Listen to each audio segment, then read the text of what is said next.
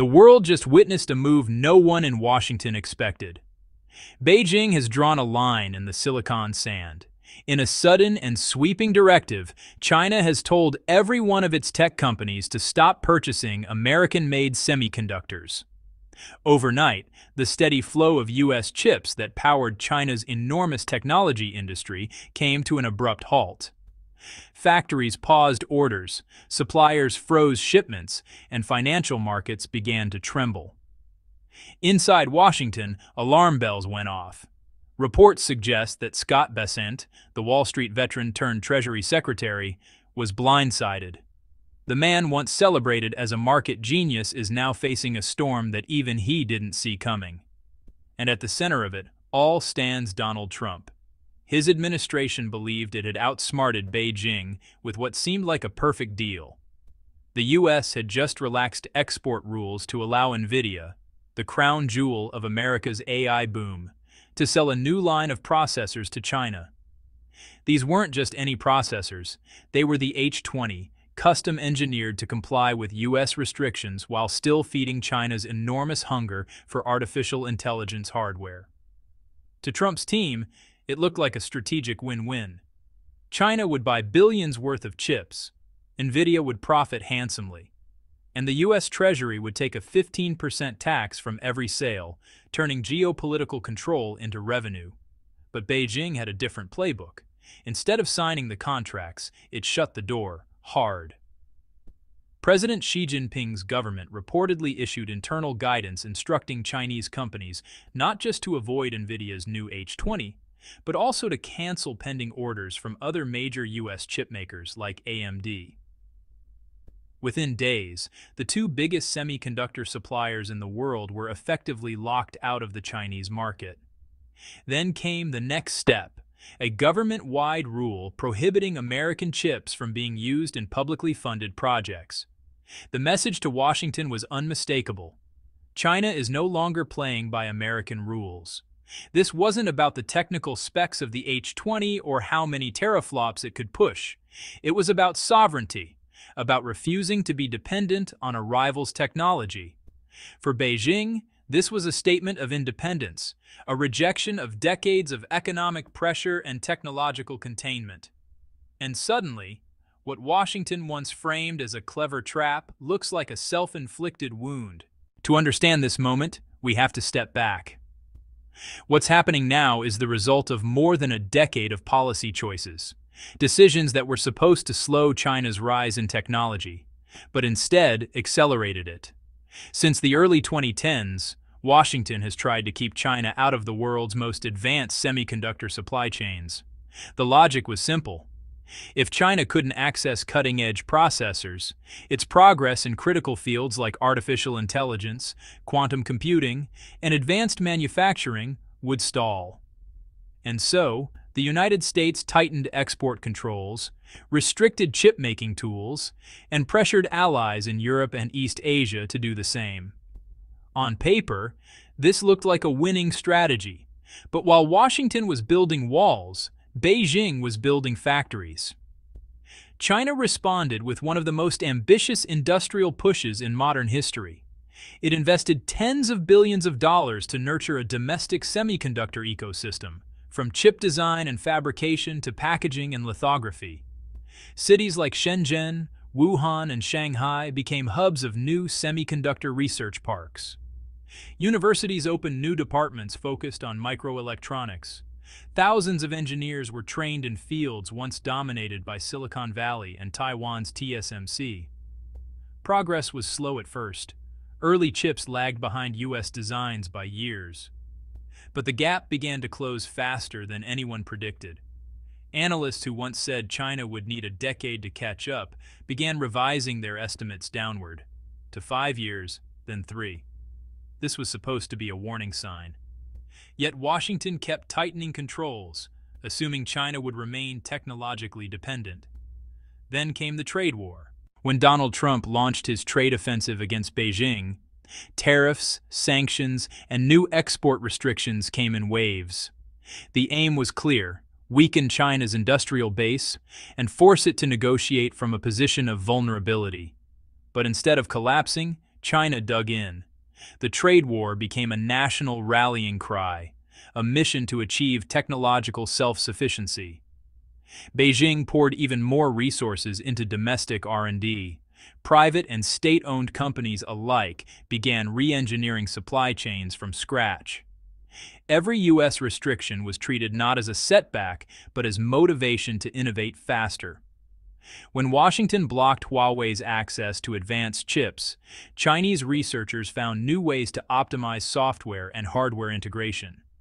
When the U.S. banned the sale of critical semiconductor equipment, domestic firms started producing alternatives, sometimes with surprising success. Within a few years, what was once a long-term aspiration became an urgent reality. China's chip industry evolved from imitation to innovation. Ironically, it was Washington's own pressure that created this momentum. Fast forward to 2024. After years of friction, the U.S. realized that its own tech giants were bleeding. NVIDIA, Qualcomm, and Intel, three of the largest semiconductor firms in the world, had lost access to their biggest customers.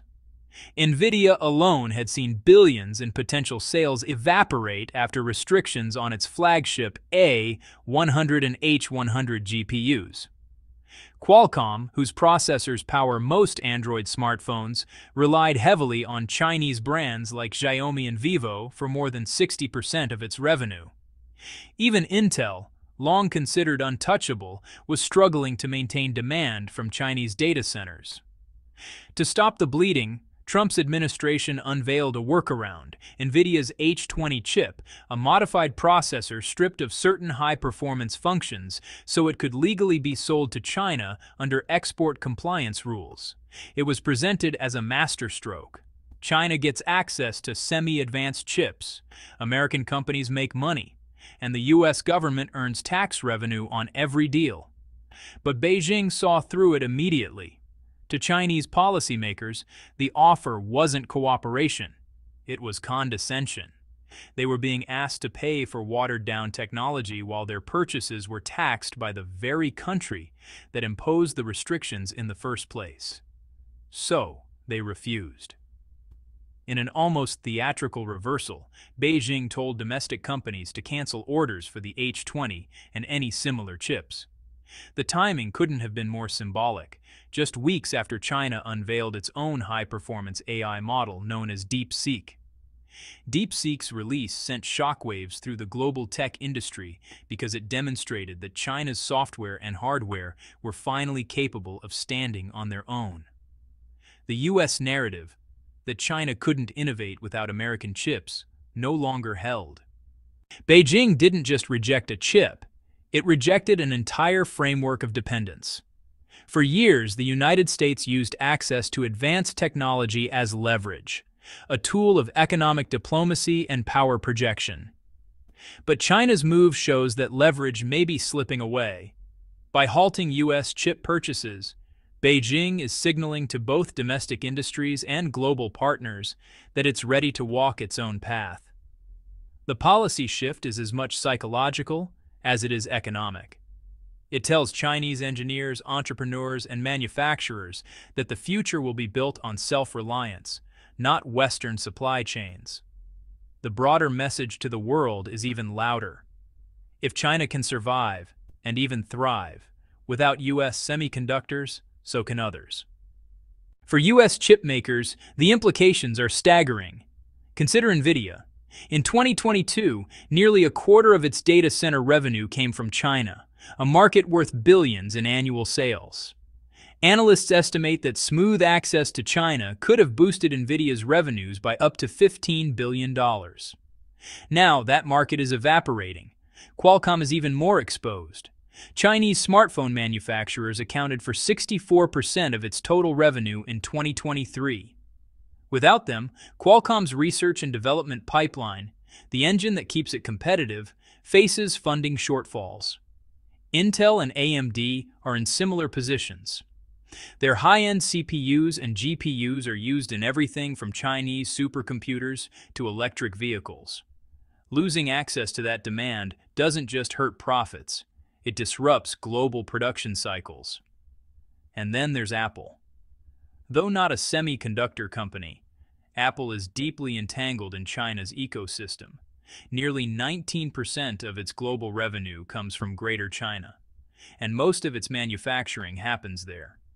If Beijing tightens restrictions or retaliates economically, Apple could face double damage, slower sales, and production bottlenecks. Even companies outside hardware, like Microsoft and Tesla, depend heavily on Chinese operations.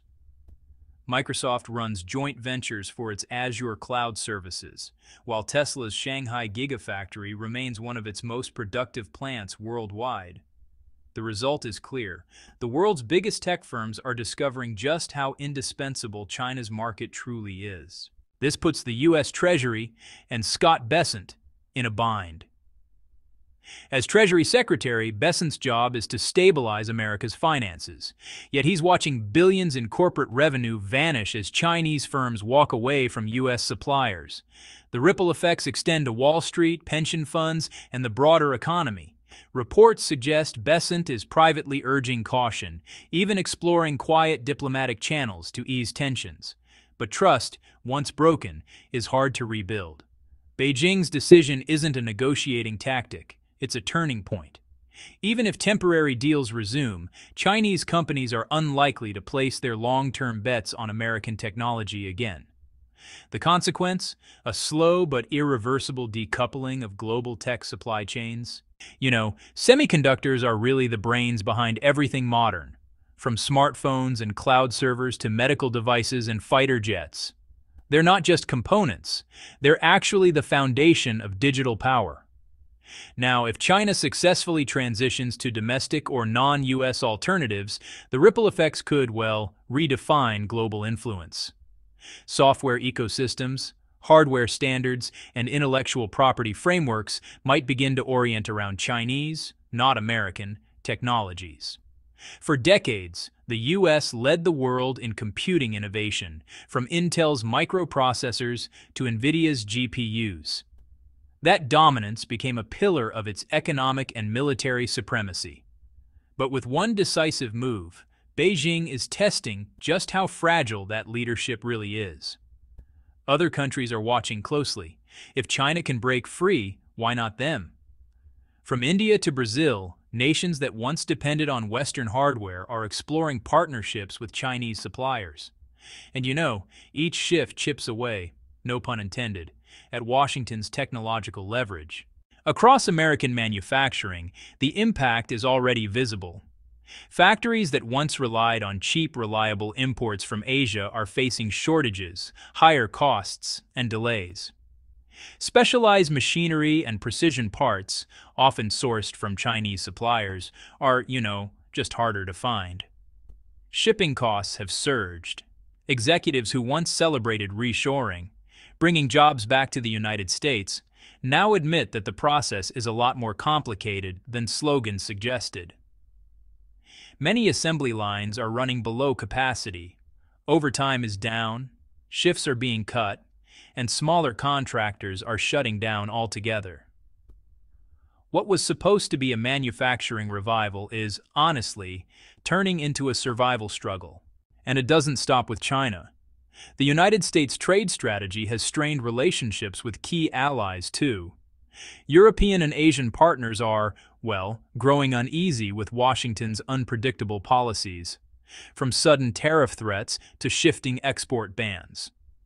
Many are now looking for ways to diversify trade without relying solely on American systems. New regional alliances, digital payment networks, and cross-border industrial projects are quietly being built, often with China playing a central role. The long-term risk for the United States isn't just economic loss, it's strategic irrelevance.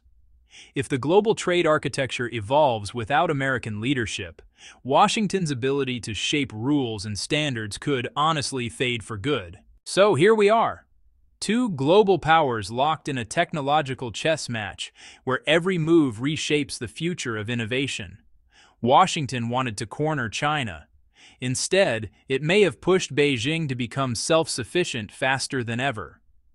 The United States still leads in many areas: chip design software, quantum research, and advanced lithography.